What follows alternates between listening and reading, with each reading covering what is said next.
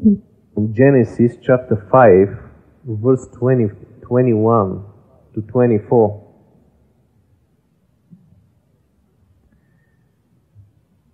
And Enoch lived 65 years and begat Methuselah.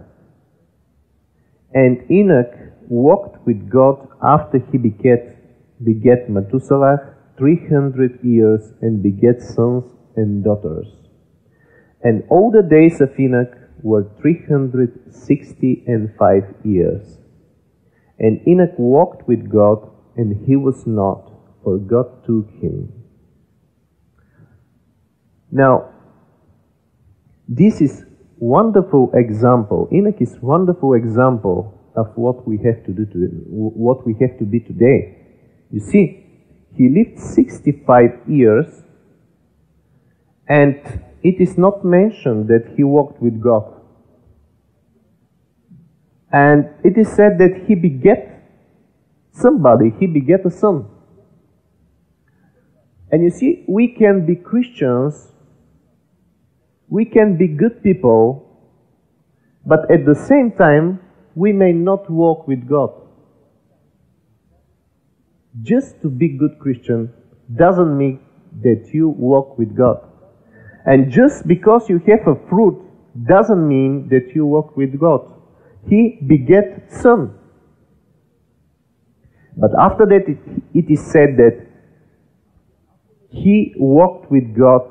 After this son, he walked with God 300 years. And he begat sons and daughters.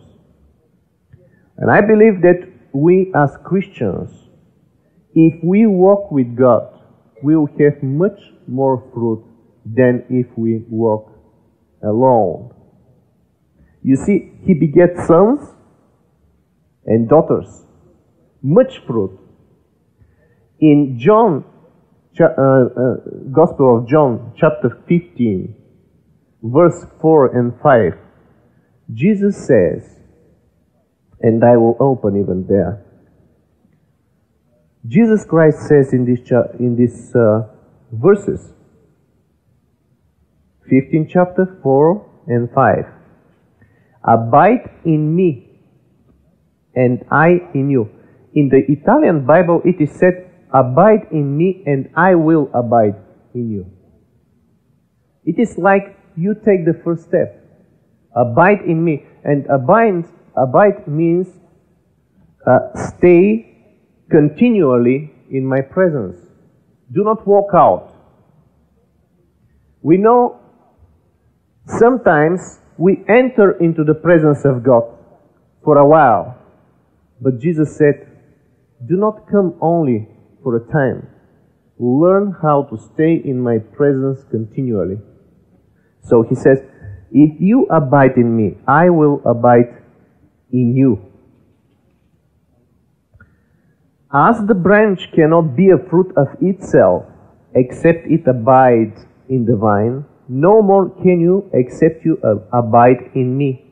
So he said, if you are branch, and we may be branches, but we are not in the vine. We are not in fellowship, in closeness with Christ.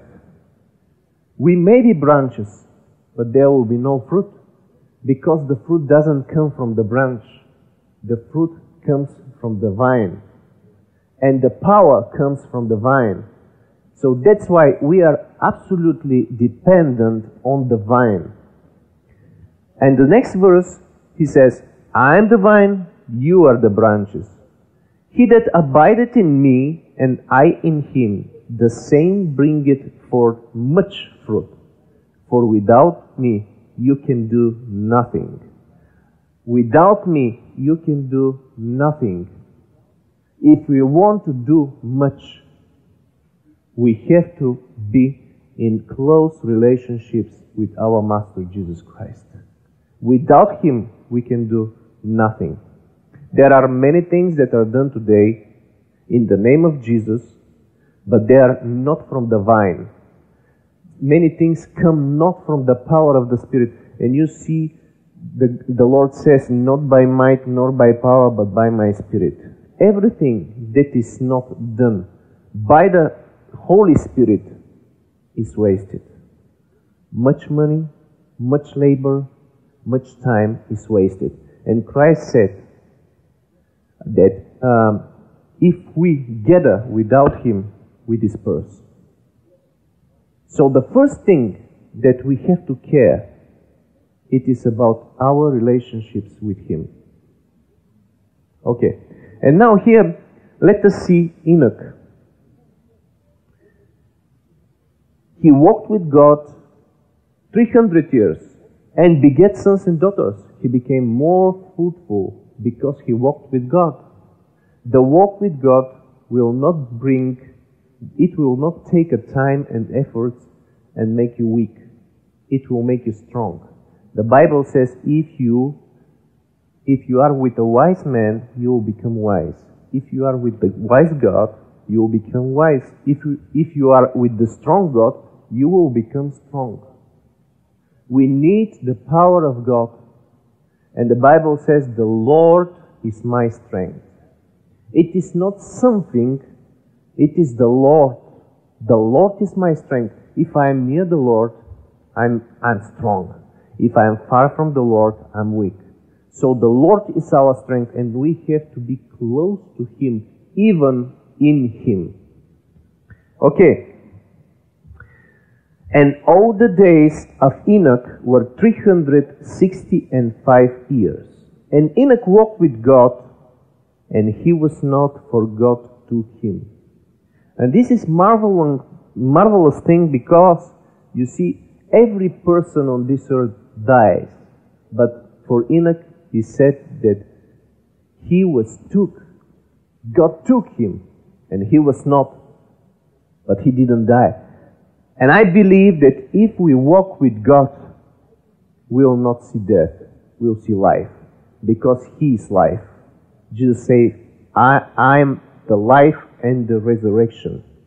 That's why, if we want life, we have to seek Jesus. He is the life. Amen. Now you see, Enoch is an example. And we may see many examples in the Bible.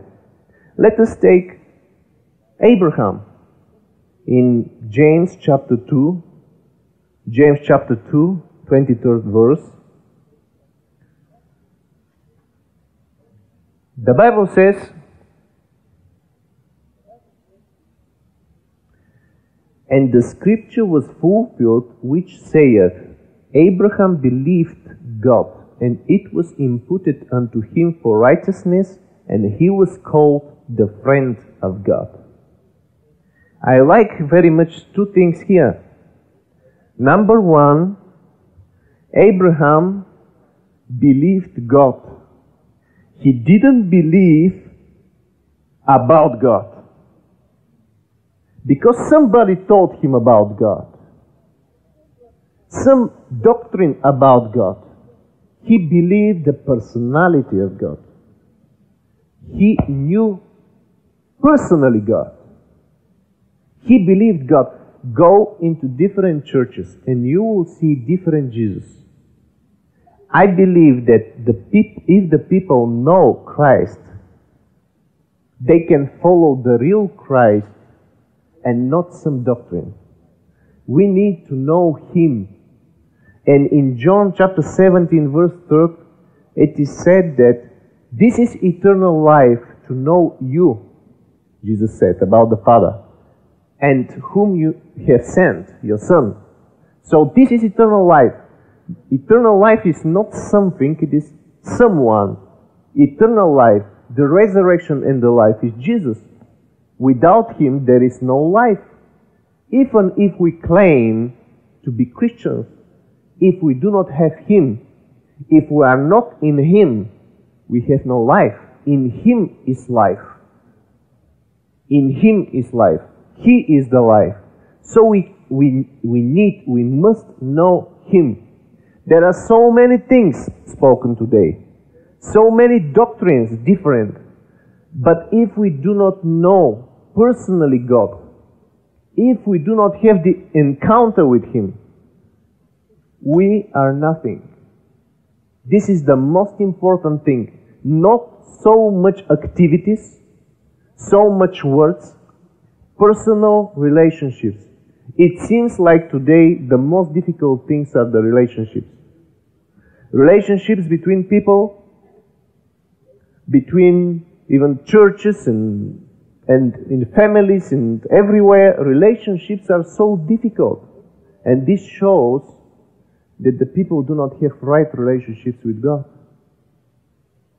Because you see, the Bible says that if you cannot love your brother whom you see, how can you love your God whom you cannot see?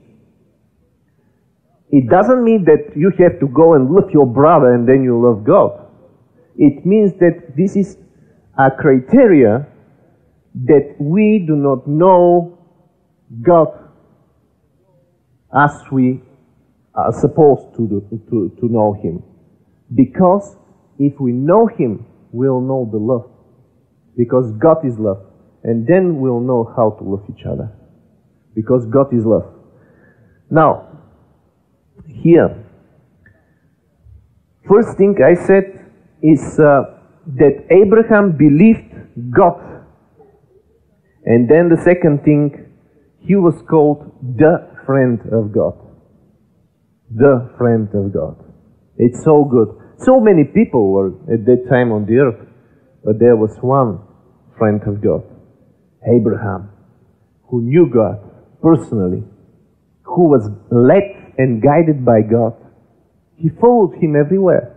And you see, we cannot see Abraham ministering very much. What was his ministry? Why is he in the Bible? He didn't do any great work, but he was friend of God. He spoke with God, and God spoke with him. And they walked together, and the Lord was fulfilling many things with him. When the children of Israel were in Egypt, and God said to Pharaoh, "Leave my people to go to minister to me." And at last they went to minister, and I read and I cannot see what they ministered to the Lord. They just followed the cloud. This was the main ministry. Their main ministry was to walk in the presence of God all the time. The cloud moves, they move. The cloud stops, they stop. They had to be together with God. This is the main ministry. Following the Lord. Following the Lord and being in His presence, in His will, continually. Okay, let's move on. In James again, 4th chapter, verse 8. Draw nigh to God, and He will draw nigh to you. Draw nigh to God, and He will draw nigh to you. It seems that we wait the Lord to draw nigh to us. He says, "You draw nigh to me." How can we do it? With our hearts. And he says, "Cleanse your hands and purify your hearts." So we have to come to Him with our hearts. This is the way we can go to Him, not with our lips. You know, Isaiah 29:13 says, "These people come to me. They come close to me with their lips, but their hearts are far from me. In vain they worship me, because their hearts are far. Only the words are near." Our hearts have to come near the Lord. This is what He desires. I would like us to open to Psalm 27, verse 4. Psalm 27.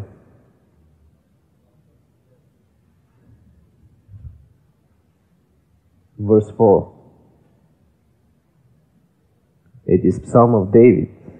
He says, "The Lord is my light, the Lord is my salvation, the Lord is the strength of my life," and so on. And verse 4, One thing have I desired of the Lord.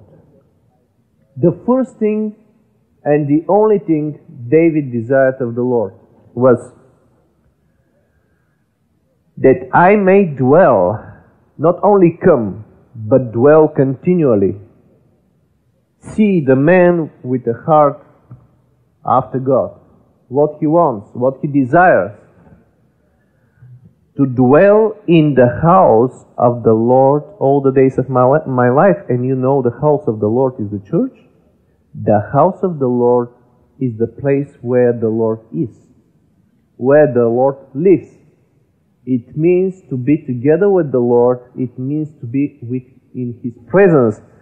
He says to dwell in the house of the Lord all the days of my life. He doesn't speak about heaven. He speaks all the days of my life. Here. We need to live in His presence here to behold the beauty of the Lord. If we want to see the face of the Lord, we have to enter into His presence. Out of His presence, we cannot see His face. In His presence, we are near, we can see the face of the Lord. And to behold, He says, the beauty of the Lord. He's beautiful. And to inquire in His temple. And then He speaks about security, protection from the Lord. But this is something that follows. Today we are looking for security, but forget the Lord. The Lord is our security. He's our tower, strong tower. He's our stronghold that we can hide in.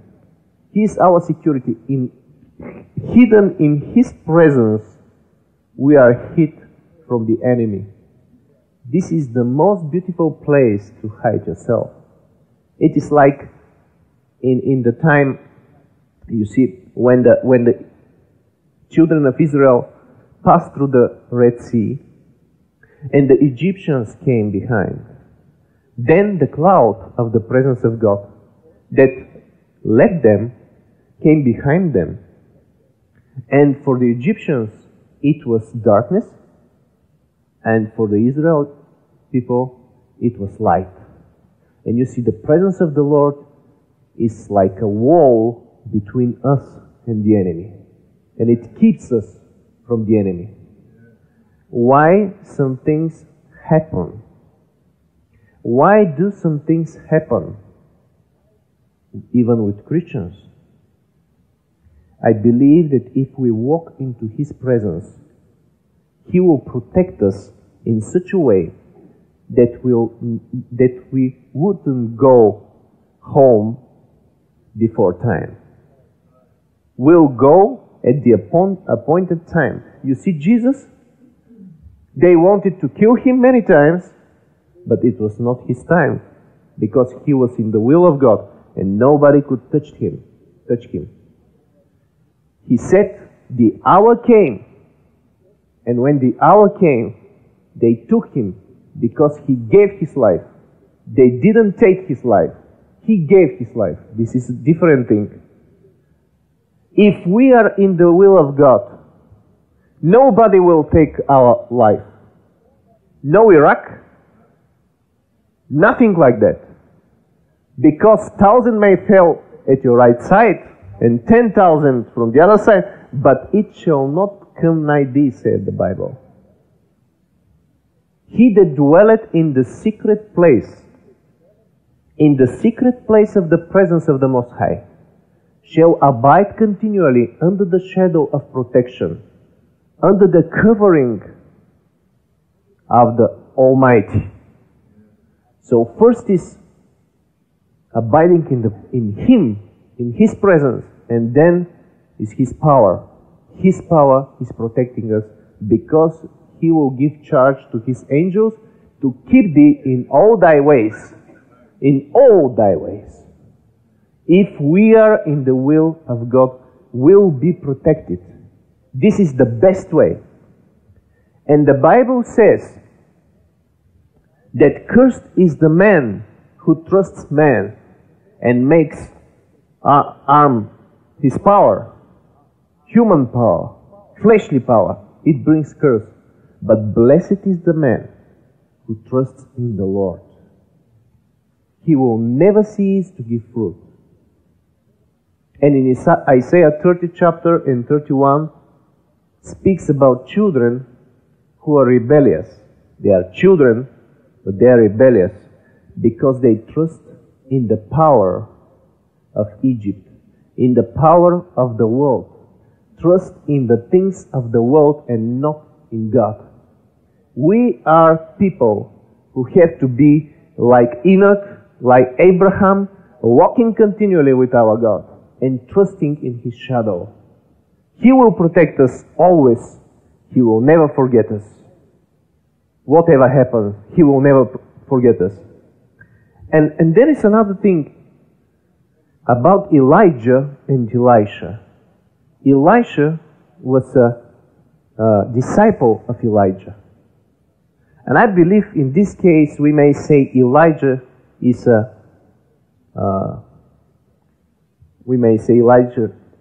symbol of God, of Jesus, and we may say Elisha is symbol of us. Elisha ministered to Elijah all the time. Ministered. He poured out water on his hands. He was always with him walking. And there came a time when Elijah said, Elisha, stay here. I want to go there. To Bethel. To Gilgal. But Elisha said, no, I will never leave you. I will come with you. Wherever you go, I will be there with you. You see, our Lord hides Himself. He hides Himself because He likes us to seek Him.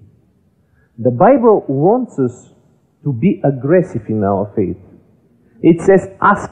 This is aggression. It does not say stay there. It says ask. It says seek and you shall find. Knock. The same happened with Elisha. He walked after Elijah. He sought him. He wanted to be continually with him. He wanted to take everything from him. If we are the same with our Lord Jesus, to walk continually with Him, to ask Him about everything, to want to be closer to Him, and to take everything that He can give us, then we'll be strong, we'll be wise, and then we can give many things to other people. Because you cannot give something that you don't have.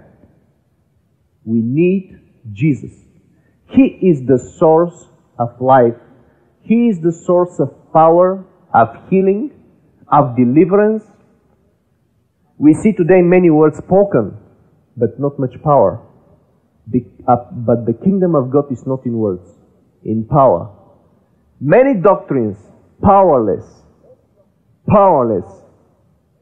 Because the power is in the presence of the Lord. And the presence of the Lord is precious. And the Lord doesn't walk so lightly with the people. We can think about the presence, and yet the presence may not be with us. I don't speak about presence that the Lord is everywhere and that the Lord is in the church. I speak about this tangible presence that is so precious. This oil that can destroy every yoke and every bondage.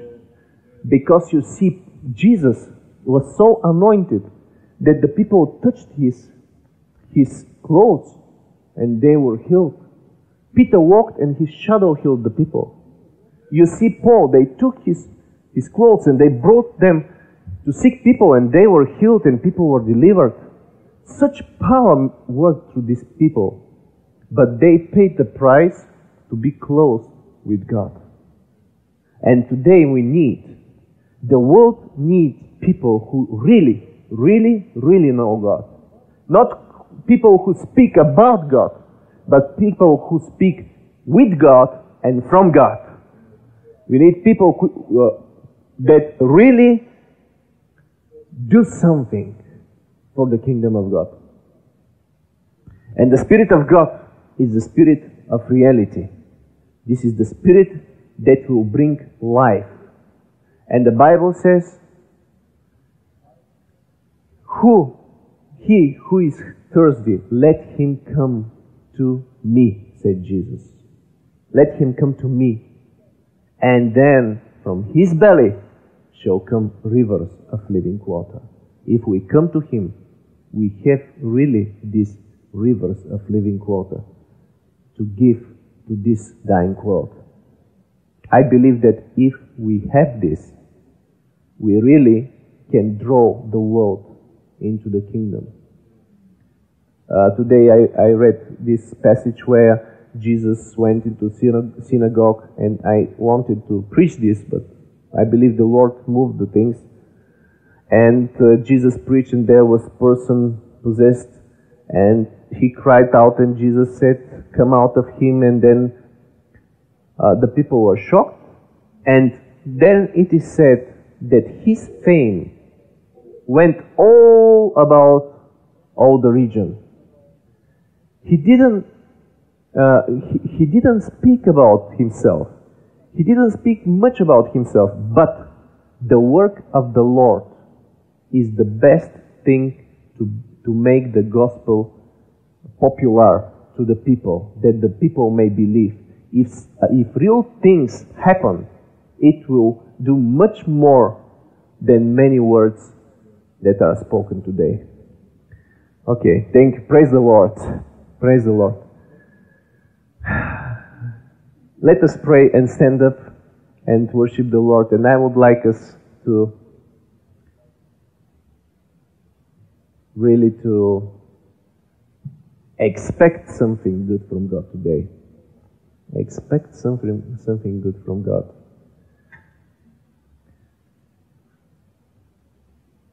Father, we thank you. We thank you for your Holy Spirit. We thank you for your presence. And we ask you, Lord, to touch the people. Touch the people here, Lord. Let the people that need healing or deliverance to be touched by you, because only your anointing can destroy the yoke. If there is somebody who needs you, Lord, please touch this person. Meet this person, Lord. We pray for salvation, for healing, for deliverance, and we give you all the glory for everything. In the name of Jesus Christ, pray. And thank you, Lord.